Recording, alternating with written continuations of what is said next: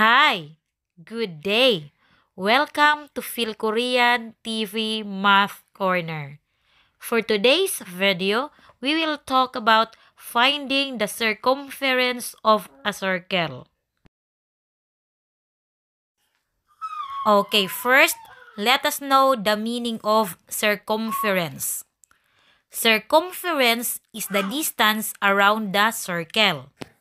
Ang circumference, ito yung sukat ng pabilog na guhit ng circle. Sa pagkuha ng circumference ng circle, mayroon tayong mga terms na dapat malaman dahil kailangan siya para makasolve tayo ng circumference ng circle. Okay, alamin natin ang mga ito. Okay, una nating dapat malaman ay ang pi. Pi is the ratio of circumference of a circle to its diameter. The rational numbers 3.14 or 3 and 14 hundredths and 22/7 are used as approximations for pi. Ang pi, ito ay ratio ng circumference ng circle sa kanyang diameter. Ang constant value ng pi na ginagamit para makapag-solve ng circumference ng circle ay 3.14 kapag decimal number at 22/7 kapag fraction.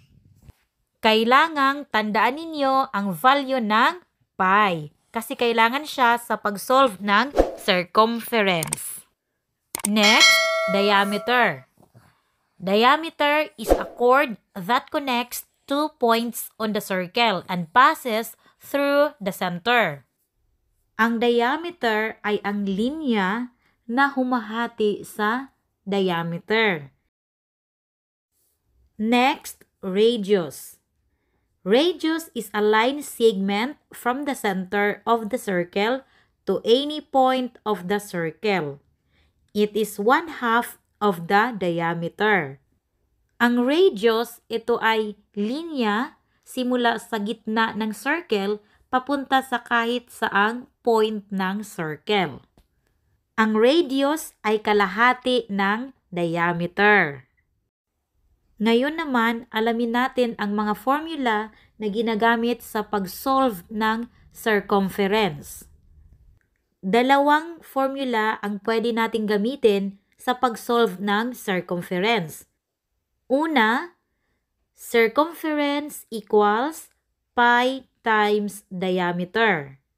Okay, so yung value ng pi ay 3.14 or 22/7. At yung d dyan, ibig sabihin ng d ay yung diameter. Gagamitin natin itong formulang ito kapag ang given ay diameter.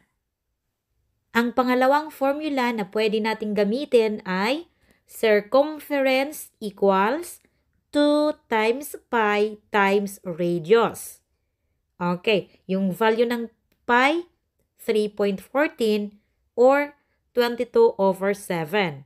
At yung r dyan ay radius.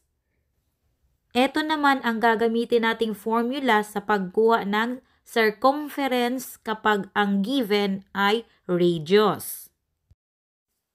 Okay, now let's find the circumference of this circle.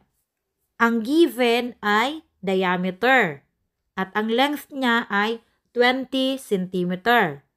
Okay, so ang formulang gagamitin natin para makuha ang circumference ng circle na ito ay circumference equals pi times diameter. Okay, ngayon, isubstitute natin ang given dito sa formulang ito.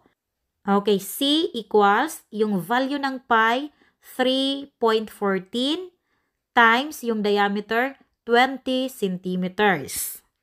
Okay, so magta-times lang tayo. Okay, i-multiply natin 3 and 14 hundredths times 20. Isa-isahin natin. Okay, so 4 times 0 equals 0, 1 times 0 equals 0, 3 times 0 equals 0. Then, dito naman sa pangalawa, 4 times 2 equals 8, 1 times 2 equals 2, 3 times 2 equals 6. Then, i-plus natin. Okay, bring down 0. 0 plus 8 equals 8. 0 plus 2 equals 2. And bring down 6. Okay, ngayon, bilangin natin kung ilan ang decimal places sa factors o sa numbers na ating itinimes. Mayroong 1, 2. 2 decimal places. Kaya, magbibilang din tayo dito sa product natin ng 2 places from right to left. Saka tayo maglalagay ng decimal point. Okay, 1, 2. Dito natin ilalagay ang decimal point. Kaya ang answer ay 62 and 80 hundredths. Okay, isulat na natin yung answer. Circumference equals 62 and 80 hundredths centimeters. Huwag ninyong kalilimutang ilagay ang unit. Kailangan may unit talaga siya kung ano yung given, centimeter, decimeter, millimeter, kailangan ilagay ninyo sa answer. Another problem. Let's find the circumference of this circle. Okay, the given is radius. So, ang radius ay 8 decimeter.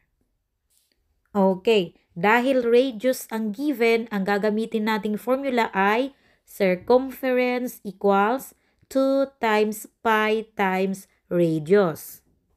Okay, isolve natin, isubstitute natin ang given sa formula. Circumference equals 2 times ang value ng pi, 3 and 14 hundredths, times yung radius na 8 decimeters. Okay, i-multiply muna natin ang 2 times 3 and 14 hundredths. Okay, kapag i-times natin ang 3.14 times 2, ang answer ay 6.28 or 6 and 28 hundredths. Sunod, i-multiply naman natin ang 6 and 28 hundredths times 8. Okay, yung answer ay 50 and 24 hundredths. So, ang circumference ng circle na ito ay circumference equals 50 and 24 hundredths decimeters. Last problem. What is the circumference of a circular garden with a diameter of 5.2 meters? Okay, solve natin ang problem na ito. Yung given ay diameter. Kaya yung formulang gagamitin natin ay circumference equals pi times diameter. Okay, isubstitute natin ang given dito sa formula. Circumference equals yung value ng pi, 3 and 14 hundredths, times yung diameter, 5 and 2 tenths meters. Okay, kapag i-multiply natin ang 3.14 times 5.2, ang answer ay 16.328. So, circumference equals 16.328 meters. Ito po yung answer. That's all for this video. Sana may natutunan kayo sa video ito. See you next time. God bless!